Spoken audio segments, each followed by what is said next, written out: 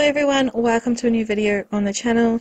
Today we are looking at my June reading journal setup, and I have started this out a little bit differently by giving you a sneak peek of what's to come before we set it up together in the video.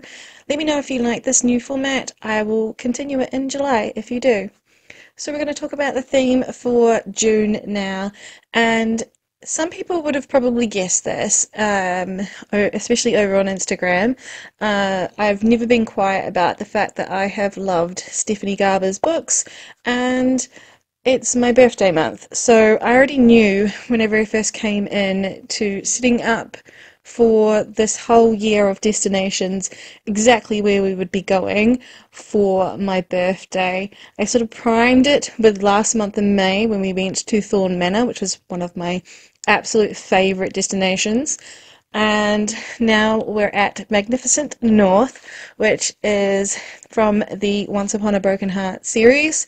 I absolutely love fairy tales, the whimsical nature of them, the absolute enchanting and decadence of stories like this. And so I really wanted to have this as my birthday theme, sort of like a celebration, because there's lots of bulls in the Magnificent North. There's lots of partying and celebration when things are going right, at least. So this is one of my favorite series, as I've mentioned, and I don't know, like, this theme came together well enough, but when you search up the aesthetics for the Magnificent North or Once Upon a Broken Heart series, you get a lot of people as opposed to like the environment. So on one hand, I had a wonderful time researching this and feeling like I was immersed in one of my favorite worlds, and then on the other hand, I did struggle a little bit with trying to get pictures or scenes that didn't necessarily involve people, because that was the main goal of 2024. It's the destination, not the characters. That being said, I did have a lot of inspiration and the photos, so I actually ended up sizing down my photos for this month so I could fit a lot more in. I also decided to use my watercolour set of paints. These are a metallic set. I think they're by Jasart. I will link everything that I use in the description like usual. My first time using watercolours in this journal for this year. I'm not new to watercolours, but I wouldn't say that I'm very good at using them either. I used my, it's a very cheap stencil, an alphabet stencil for the lettering, because I actually came into this with not a lot of time. You're seeing this quite late. Normally I like to have my setups out before the month starts. Obviously I'm narrating this on the 4th of June, so we're very much so behind, and that's because I've had quite a lot of personal things crop up recently that have delayed my time to make videos or even set up for a new month. But we're here now, better late than never, and it's just been a little bit of a time constraint. So you'll notice that the theme, whilst I had every intention of making it decadent and enchanting and wonderful, I would say I hate it, but I definitely think it's not what I had envisioned when it came to the month of June.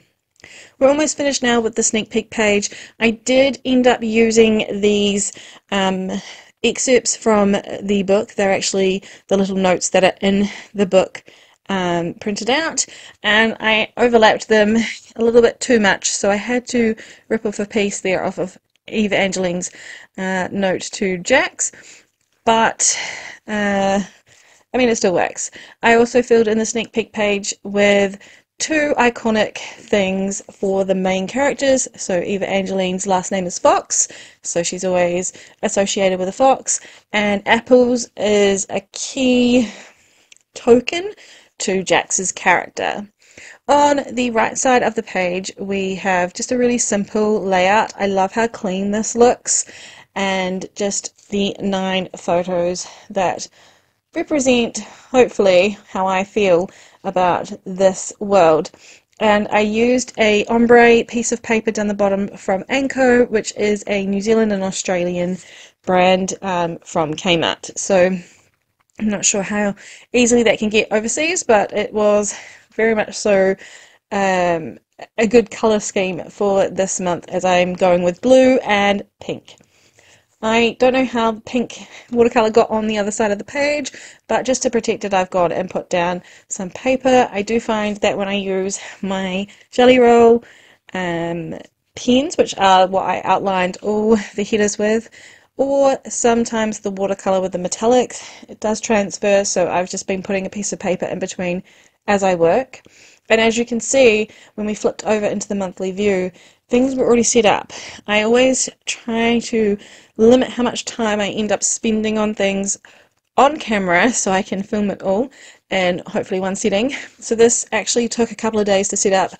I did a whole bunch of watercolouring off camera. As you can see, the next page has also got its headers, and filled it all in and then came in and filmed the rest of it. I like to do just the first page's header and then have the rest all ready to go. There are some good things and some bad things in regards to the monthly view.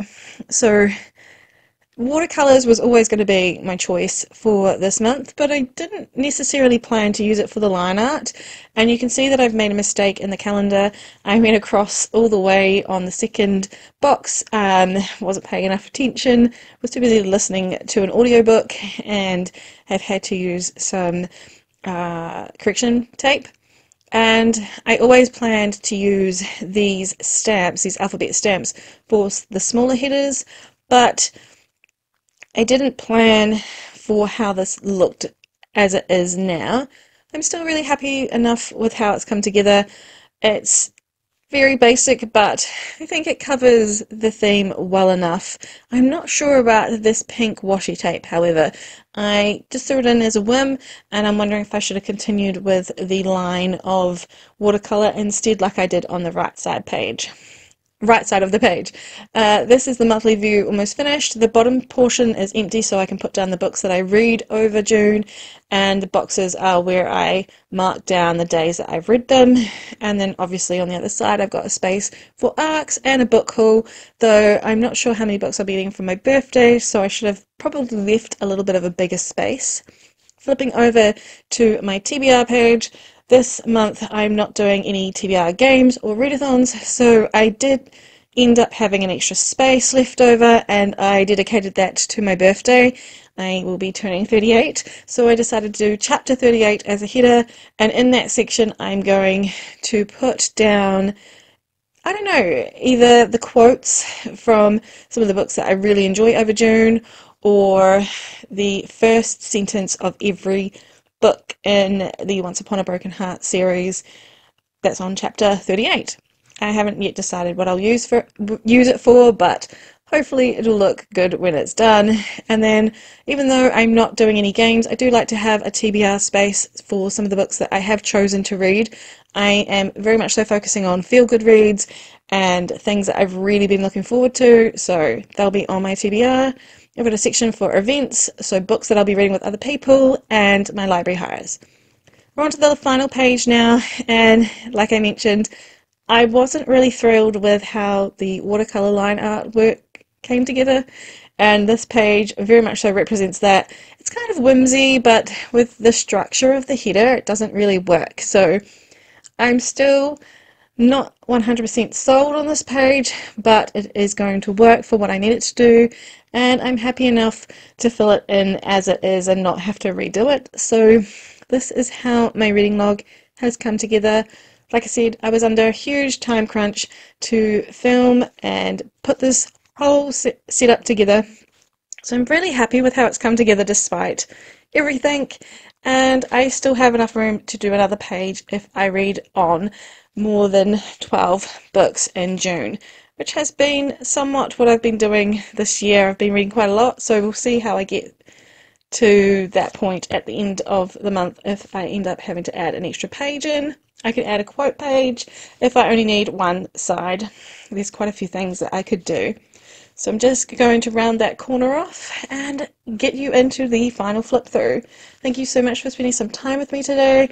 I'm super excited to use this journal over June. I haven't really been spending a lot of time in my journal over May, so I've had a lot of catching up to do, and you'll be able to catch that in my next video, which will be the May wrap up in my reading journal. It's already filmed. I will be editing it soon and sharing it with you soon as well.